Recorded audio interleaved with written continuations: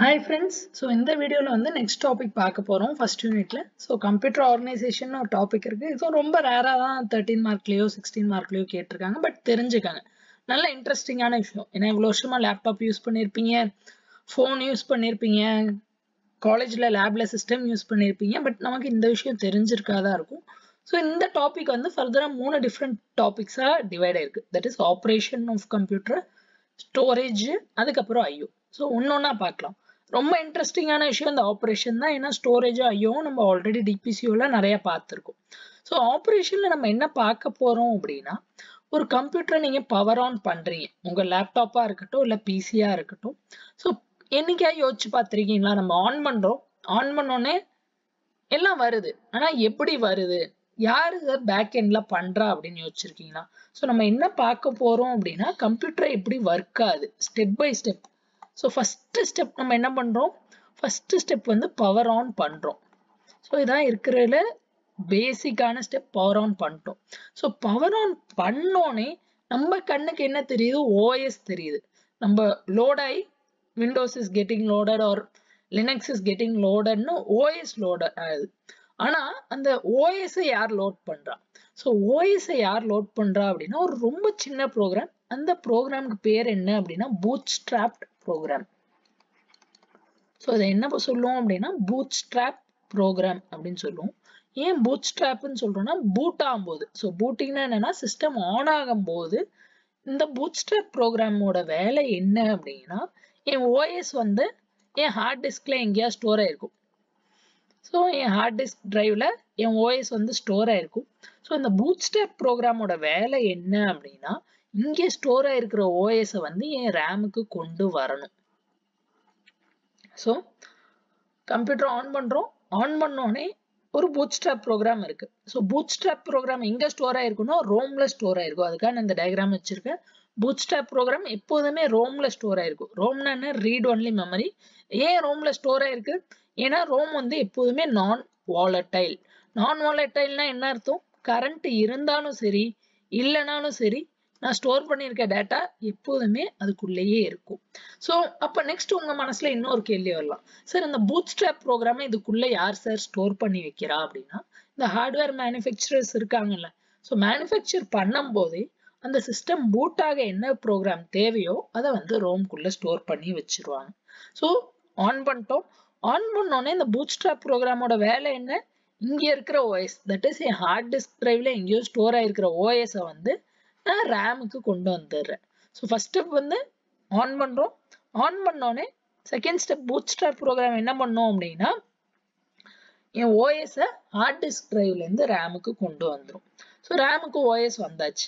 So வந்ததுக்கு அப்புறம் நமக்கு என்ன தேர்ட் ஸ்டெப்ல என்ன தேவையோ, இப்போ எனக்கு சப்போஸ் டெஸ்க்டாப் லோட் ஆனும் விண்டோஸ்ல அப்படின்னா என்ன ப்ரோக்ராம் தேவையோ, தட் இஸ் இன்னும் டெக்னிக்கல் டேர்ம்ஸ்ல எப்படி எழுதலாம் அப்படின்னா ஆஃப்டர் லோடிங் ஆஃப் கர்னல். கர்னல்னா என்ன, ஆல்ரெடி நான் சொல்லியிருக்கேன், கர்னலும் ஒண்ணுதான் ஓஎஸும் ஒண்ணுதான்.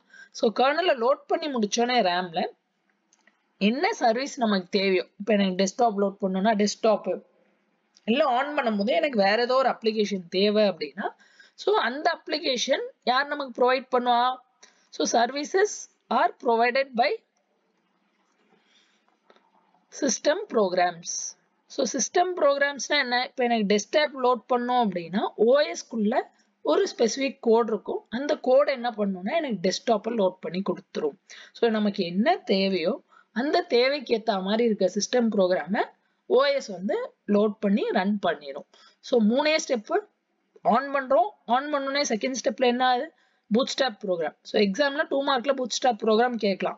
ஸோ பூட்ஸ்ட்ராப் ப்ரோக்ராம்னா என்னன்னா, it is nothing but a program that is residing in Rome that brings OS to RAM from hard disk drive. So அதோட வேலை என்னன்னா ஓஎஸ் ஹார்ட் டிஸ்க் டிரைவ்ல இருந்து ரேமுக்கு கொண்டு வரும். அதான் அதோட வேலை. இப்போ ஃபர்தரா இந்த ஆப்ரேஷனுக்குள்ள இன்னொரு இன்ட்ரெஸ்டிங்கான புது டாபிக் பார்க்கலாம். ஸோ இன்ட்ரெஸ்டிங்கான புது டாபிக் என்ன அப்படின்னு பார்த்தீங்கன்னா, ஸோ இந்த டயக்ராம் இக்னோர் பண்ணிருங்க, இதை அப்புறம் பார்ப்போம். ஸோ இந்த ஆப்ரேஷனுக்குள்ள இப்போ ஃபர்தரா நம்ம இன்னும் ஒரு விஷயம் தெரிஞ்சுக்க போறோம். ஸோ இதுவுமே லைஃப் லாங் உங்க கூட திரும்ப திரும்ப இன்டரப்ட்னு நிறைய இடத்துல படிப்பீங்க. ஸோ இன்டரப்ட்னா என்ன, ஸோ இன்டரப்ட்னா என்னன்னு ஓஎஸ் டேர்ம்ஸ்ல தெரிஞ்சுக்கிறதுக்கு முன்னாடி, ஸோ இப்போ அசியூம் பண்ணுங்க உங்க கிளாஸ்ல ஒரு ஃபேக்கல்ட்டி இருக்காங்க. OS சப்ஜெக்ட் ஏதோ ஒரு சப்ஜெக்ட் ஒரு ஃபேக்கல்ட்டி எடுத்துக்கிட்டு இருக்காங்க. ஸோ உங்க ஃபர்ஸ்ட் பீரியட் இருக்கு, ஃபேக்கல்ட்டி வந்து கிளாஸ் எடுத்துக்கிட்டு இருக்காங்க. ஸோ கிளாஸ் எடுத்துக்கிட்டு இருக்கும் போதே வெளியே என்ன ஆகுது அப்படின்னா ஒரு பியூன் வந்துடுறாரு. ஸோ ஒரு பியூன் வந்து ஒரு சர்க்குலர் எடுத்துட்டு வர்றாரு. ஸோ சினாரியோ புரிஞ்சுக்கோங்க. ஃபேக்கல்ட்டி கிளாஸ் எடுக்கிறாங்க. ஃபேக்கல்ட்டி கிளாஸ் எடுக்கும் போது வெளியே ஒரு பியூன் சர்க்குலர் எடுத்துட்டு கிளாஸோட டோர்ல வந்து நின்றாரு. ஸோ நின்னோடனே என்ன ஆகும்? ஸோ நின்னோடனே இந்த ஃபேக்கல்ட்டி கிளாஸ் எடுத்துக்கிட்டு இருக்கிறத பாஸ் பண்ணிடுவாங்க. ஸோ அவங்க என்ன கிளாஸ் எடுத்தாலும் அதை பாஸ் பண்ணிட்டு அந்த பியூனை கூப்பிட்டு அந்த சர்க்குலர்ல சைன் பண்ணிட்டு உங்ககிட்ட சர்க்குலர் என்னன்னு சொல்லிட்டு அதுக்கப்புறம் நெக்ஸ்ட் திரும்ப கிளாஸை ரெஸ்யூம் பண்ணுவாங்க. இது ஒரு சினாரியோ. இதே மாதிரி அதே ஃபேக்கல்ட்டி கிளாஸ் எடுத்துக்கிட்டு இருக்காங்க. திடீர்னு HOD கிளாஸுக்கு வந்துடுறாரு. ஸோ HOD கிளாஸ் வந்தாலும் என்ன ஆகும்? அதே ஃபேக்கல்ட்டி கிளாஸை பாஸ் பண்ணிட்டு HOD கிட்ட என்னன்னு கேட்டு இல்லை HOD ஏதாவது சொல்றாங்கன்னா அவரை பேச விட்டு அவர் போனதுக்கு அப்புறம் திரும்ப கிளாஸ் எடுப்பாங்க. இந்த மாதிரி என்ன வேணா நடக்கலாம். ஸோ இல்லை சப்போஸ் கிளாஸ் எடுத்துக்கிட்டே இருக்காங்க, நமக்கு நம்ம டே முடியுது, final bell. So final bell இருக்குன்னு 4:45 இன்னும் டைமும். ஸோ உங்க லாஸ்ட் பீரியடோட பெல் அடிக்குது. அப்போ என்ன பண்ணுவாங்க? அப்பயுமே ஃபேக்கல்ட்டி கிளாஸை பாஸ் பண்ணிட்டு சரிப்பா நாளைக்கு பார்த்துக்கலான்னு எல்லாரையும் வீட்டுக்கு அனுப்புவாங்களா இருக்கும். ஒரு சில பேர் மேபி கண்டினியூ பண்ணுவாங்களா இருக்கும். எக்ஸப்ஷன்லாம் விட்டுருங்க. ஸோ சினாரியோ என்னன்னா ஃபேக்கல்ட்டி கிளாஸ் எடுக்கிறாங்க. எடுக்கும்போது அவங்க எடுக்கிறத இன்டரப்ட் பண்ற மாதிரி ஏதோ ஒரு விஷயம் நடக்குது. ஸோ டெக்னிக்கல் டேர்ம்ஸ்ல இந்த மாதிரி நடக்கிற விஷயங்கள் தான் நம்ம என்ன சொல்லுவோம் அப்படின்னா இன்டரப்ட் அப்படின்னு சொல்லுவோம். இது என்னோட I1, இது என்னோட I2, இது என்னோட I3. ஸோ இது என்னோட ஒரு டைப் ஆஃப் இன்டரப்ட், இது என்னோட ஒரு டைப் ஆஃப் இன்டரப்ட், இது வேற ஒரு டைப் ஆஃப் இன்டரப்ட். ஸோ இந்த இன்டரப்ட் வந்தால் ஸோ இந்த ஃபேக்கல்ட்டி கிளாஸ் எடுக்கிறாங்க. ஸோ இங்க ஃபேக்கல்ட்டிக்கு பதிலாக டெக்னிக்கல் டேர்ம்ஸ்ல யாரு? நம்ம OS வந்து என்ன பண்றாரு? ஏதோ ஒரு ப்ராசஸை ரன் பண்ணிக்கிட்டு இருக்காரு. ஸோ ப்ராசஸ்னா என்ன? ஒண்ணுமே இல்லை, ஏதோ ஒரு ப்ரோக்ராம் ரன் பண்ணிட்டு இருக்காரு. ஸோ ப்ராசஸ்னா என்னன்னு இன்டெப்தா செகண்ட் யூனிட்ல தெரிஞ்சுப்பீங்க. ஸோ ஏதோ ஒரு வேலை OS பார்த்துக்கிட்டே இருக்காரு. பார்க்கும்போது அவருக்கு ஏதோ ஒரு இன்டரப்ட் வருது. இப்போ எக்ஸாம்பிள் இன்டரப்ட் டெக்னிக்கலா பாத்தீங்க அப்படின்னா ஏதோ ப்ரோக்ராம் ரன் ஆயிட்டு இருக்கும் போது நீங்க Alt Control Delete அழுத்துறீங்க. So laptop use பண்ணிருந்தீங்கன்னா உங்களுக்கு தெரியும், Alt Control Delete அழுத்துனா நம்ம டாஸ்க் மேனேஜர் ஓப்பன் ஆகும். அங்கேருந்து நம்ம என் டாஸ்க் கொடுக்கலாம். ஸோ என்ன இன்டரப்ட் வேணா வரலாம். ஸோ இன்டரப்ட் வர OSக்கு வர இன்டரப்ட் வந்து என்னவா வேணா இருக்கலாம், எங்கேருந்து வேணா வரலாம். ஸோ மெயினான விஷயம் என்ன அப்படின்னா நம்ம ஃபேக்கல்ட்டியே என்ன பண்றாங்க? அந்த இன்டரப்ட் என்னவோ அதை பேஸ் பண்ணி ஆக்ஷன் எடுக்கிறாங்க. ஒரு சர்க்குலர் எடுத்துக்கிட்டு வந்தா ஒரு மாதிரி பண்றாங்க, HOD வந்தா வேற மாதிரி பண்றாங்க, ஃபைனல் பெல் அடிச்சா வேற மாதிரி ஆக்ஷன் எடுக்கிறாங்க. அதே மாதிரி என் OSம் என்ன பண்ணும் அப்படின்னா OSக்கு அப்பப்ப அதை எக்ஸிக்யூட் பண்ணும்போது இன்டரப்ட் வந்துகிட்டே இருக்கும். ஸோ அந்த இன்டரப்ட் என்னவா வேணா இருக்கலாம். ஸோ I1 இருக்கலாம், I2 இருக்கலாம், I3 இருக்கலாம். ஸோ இது வந்து நான் கொடுக்குற நம்பரிங். இந்த I1 என்னவா வேணா இருக்கலாம். ஸோ அந்த இன்டரப்டை பேஸ் பண்ணி ஆக்ஷன் எடுக்கணும். ஸோ எப்போதுமே என்ன இன்டரப்ட் வருதோ அந்த இன்டரப்டை பேஸ் பண்ணி தான் OS வந்து ஆக்ஷன் எடுக்கும். இப்போ நெக்ஸ்ட் ஒரு கேள்வி உங்க மனசுல வரும், சார் இன்டரப்ட் என்னன்னு தெரிஞ்சிச்சு OSக்கு, ஆனா அது என்ன பண்ணணும்னு அதுக்கு எப்படி சார் தெரியும்? அது எப்படி தெரியும் அப்படின்னா ஸோ இன்டரப்ட் வெக்டார் அப்படின்னு ஒண்ணு இருக்கு. ஸோ இன்டரப்ட் வெக்டார் எல்லாம் சின்ன சின்ன விஷயம் தான். ஸோ இன்டரப்ட் வெக்டாருக்குள்ள என்ன இருக்கும் அப்படின்னா I1ங்கிற இன்டரப்ட் வருது. ஸோ I1ங்கிற இன்டரப்ட் வந்தால் இந்த லைன்ல இருக்கிற கோடை எக்ஸிக்யூட் பண்ணு. ஸோ எக்ஸாம்பிளுக்கு நான் ஒரு ரேண்டம் அட்ரஸ் எழுதுறேன். ஸோ 1000ங்கிற லொகேஷன்ல இருக்க கோடை எக்ஸிக்யூட் பண்ணு. I2 வந்தா 1200ல இருக்க எக்ஸிக்யூட் பண்ணு. I3 வந்தா ஒரு 2400ல இருக்கிற எக்ஸிக்யூட் பண்ணு. ஸோ இன்டரப்ட் வெக்டர்னா என்னன்னா ஒண்ணுமே இல்லை, interrupt vector is array that has all the interrupts along with the address of the corresponding interrupt service routine. So interrupt ஒன்று வருது, அது வந்தா எல்லா இன்டரப்டுக்கும் நம்ம என்ன பண்ணோம் அப்படின்னா சர்வீஸ் பண்ணோம். So interrupt service routine. So interrupt service ரூட்டீன்னா ஒண்ணுமே இல்லை ஃப்ரெண்ட்ஸ். இங்கே இவங்க ஆக்ஷன் எடுக்கிறாங்களா, ஃபேக்கல்ட்டிக்கு ஆக்ஷன் என்னன்னு தெரியும், OSக்கு தெரியாது.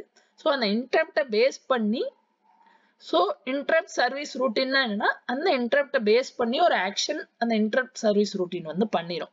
எல்லாமே கோடு தான். ஸோ இன்டரப்ட் சர்வீஸ் ரூட்டீன் வந்து ஒரு கோடு. இப்போ எக்ஸாம்பிளும் உங்களுக்கு நல்லா புரியணும்னா ஸோ இப்போ I1 ஒரு இன்டரப்ட் வந்துச்சு அப்படின்னா எனக்கு இந்த கோடு எக்ஸிக்யூட் பண்ணும், இதுக்குள்ள ஏதோ கோடு இருக்கு.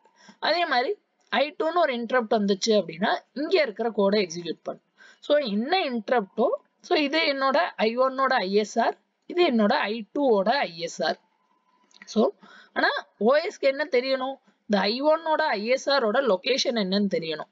அதே மாதிரி I2 ஓட இன்டரப்ட் சர்வீஸ் ரொட்டீனோட லொகேஷன் என்னன்னு தெரியணும்.